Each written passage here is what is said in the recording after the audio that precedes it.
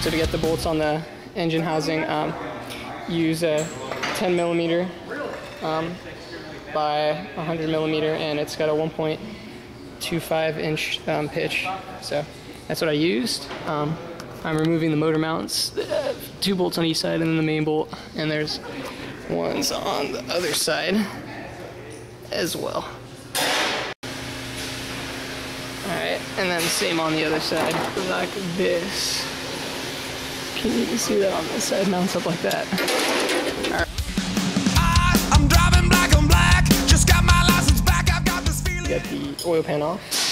So there's a bunch of 10 millimeter bolts go all the way around and take everything off. So after you get all the bolts off, you got to get a scraper and you chisel it all the way across to get all the goo out of the oil pan, otherwise it's not going to come off.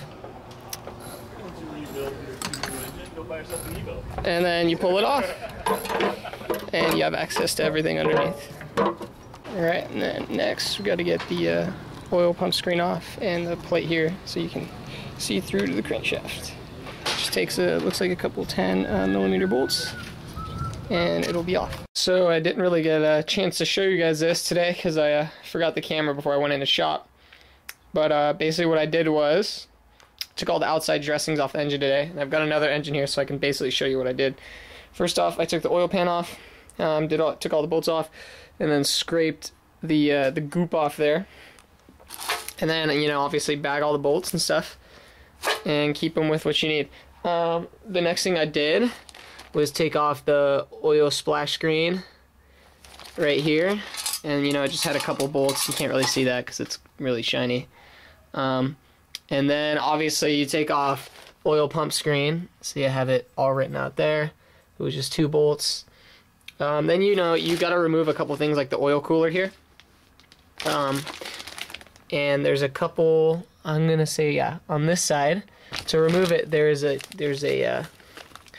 6-point screw on here that you loosen, and you pull the top assembly off. And then there's another 6-point thing you loosen inside of here. So you have to loosen the top one. You pull this top assembly off. I don't know if I could show you. Yeah, this top assembly right here comes off. See how it moves?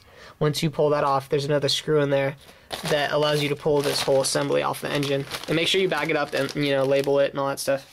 The next thing I did was pull off the oil pump assembly and the cam sprocket. And the cam sprocket looks like it's pressed into the engine, which is this guy right here, but it's really not. All you have to do is get like a flathead behind here and kind of gudge it out a little bit.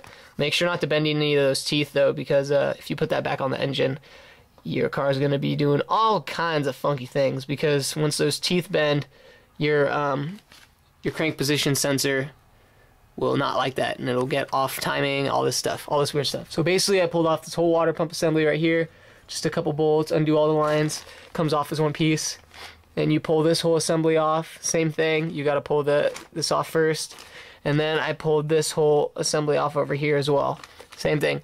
Now the next thing that we're going to be getting into is pulling these out right there. Those allow you to get into the engine and actually pull C-clips out. You pull C-clips out of there, and then you have to get a Subaru special tool to pull the Gudget wrist pins out. It's kind of a weird looking tool. I'm going to fabricate something because I'm not spending 150 bucks to do it. There's another way to do it, so I'll show you guys that next week.